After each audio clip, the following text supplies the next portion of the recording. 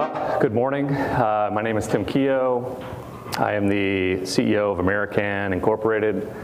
Americann was started in 2014 really to address the infrastructure dilemma around cannabis cultivation, processing, primarily focusing on newer markets. But we were able to take a perspective and take a step back from what was occurring in the marketplace, which was the legacy of cannabis cultivation being small-scale indoor production.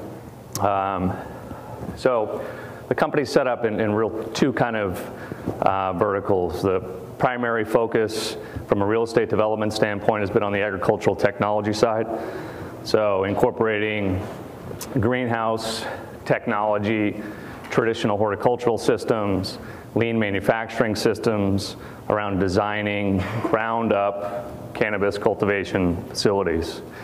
The second vertical is where Americann is actually applying for a license to be a plant-touching entity on the product manufacturing side. So we developed a proprietary, efficient way to cultivate products, cultivate cannabis, and we've launched Americann Brands as our CPG company to extract that biomass, convert it into oil, and then manufacture products.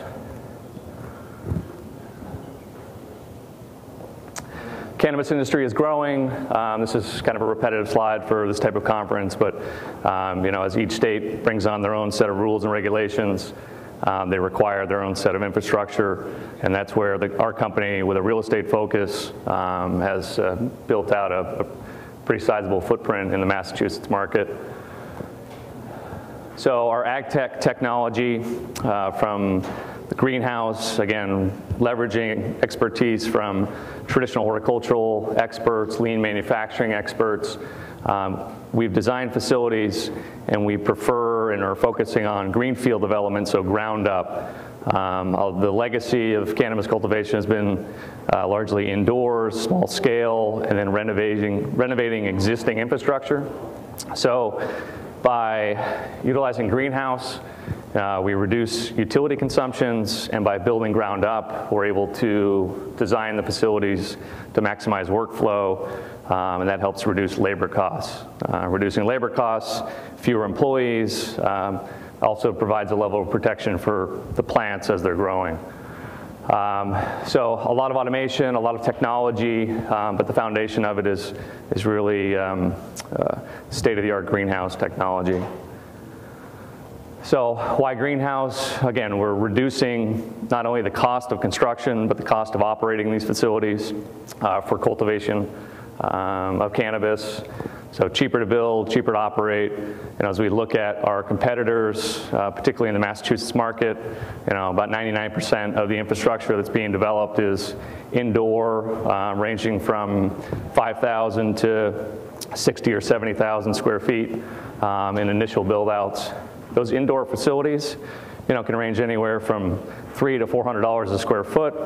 Cost of production can be anywhere from $1,000 to $1,500 a pound. As we compare that against the greenhouse method, we're at $125 a square foot for construction, and driving costs down to the gold standard of $1 a gram or $450 a pound. So Americann Brands is a wholly owned subsidiary that we've launched to help meet the needs of the marketplace and really dive into where we believe is the most exciting part of the industry right now, which is on the CPG side. So Americann is applying for a marijuana product manufacturing license in Massachusetts. It's on our fully permitted and approved project that we'll get into later in the presentation. And the focus is on taking the biomass of product that's produced in our greenhouse facilities, so sun-grown cannabis, converting that into oil. So we look at the extraction side of Americann Brands, somewhat like toll processing, but internal toll processing, and that we're processing the cannabis and the biomass that's produced on our facility, the infrastructure that we're building in Massachusetts will have the capacity to be able to support other farmers in the Massachusetts market that are growing. We can take that flour or that trim, process that into oil, and then that gets into the second kind of area of the Americann business model, which is product manufacturing. So within the space that we're developing in Massachusetts, we will have a bottling line, vape cart filling area, concentrate production, edibles, topicals, and we'll be able to work with our own brands that we develop in-house, but then also partner with other brands from other markets that are looking for an avenue into participating in the markets that we set up in. So to kind of dive in, Massachusetts market, just by way of quick background for me, I'm a Massachusetts resident, grew up there, got involved in the cannabis industry in 2011 down the Rhode Island market, and quickly identified that what we were doing from a cultivation standpoint, wasn't really scalable. Looking into Massachusetts, was one of the early applicants, secured a license under the medical rules, and the marketplace, from my perspective, is arguably one of the best marketplaces in the United States. We've got a very high addressable patient population that's continuing to slowly grow. That has somewhat been stymied by 2016, the passage of adult use. So we've got an active medical market, an emerging adult use market, but the big story here is there's a lack of infrastructure. So we've got the first 2 storefronts. I see Rob from Cultivate in the audience here. Hey, Rob. They did $9.3 million in the first 4 weeks. Long lines, limits on products, limits on selection, just a very robust level of demand. I believe there's 5 or 6 storefronts that are open now. It's the back end of the marketplace in Massachusetts where we're really going to start seeing the supply inefficiencies play out. But a very attractive market, high addressable population, right now a slow rollout of a limited number of licenses, and the potential to have $1 billion, what I believe to be at full maturity, about a $1.8 billion marketplace. But the key to that is someone needs to grow and process $1.8 billion worth of cannabis. So that's the problem. Right now, it's kind of a moving target depending on where the state is in awarding licenses, but there's definitely less than 1 million square feet of total infrastructure that's growing and processing cannabis, getting out into the marketplace. A tidal wave of demand, and what's happening is prices are high, right? And I know this because we're partnered with Basque, one of the licensed operators in the Commonwealth. We know that cannabis right now is selling on the medical side around $6,400 a pound over the counter.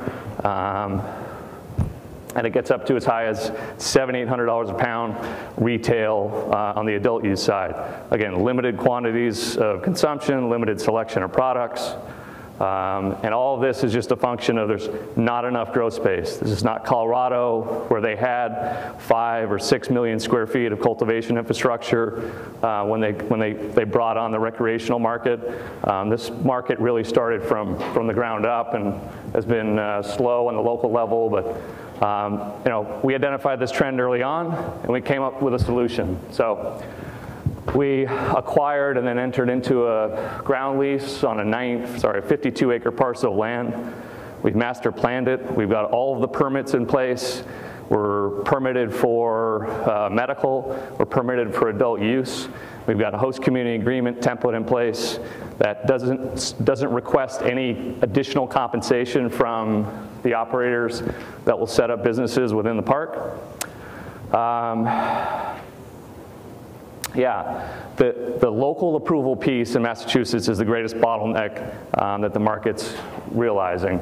And that's driving up some of these costs, and it's not something that's going to evaporate or disintegrate overnight. I think for the next 24 to 36 months, we're really going to see this supply inefficiency, and the demand will continue to increase as existing consumers switch from the illicit market into the regulated marketplace, and then new consumers come online. So a tremendous amount of opportunity for infrastructure. The first phase, this building is actually under construction right now. We've built this with equity. It's about a $7.5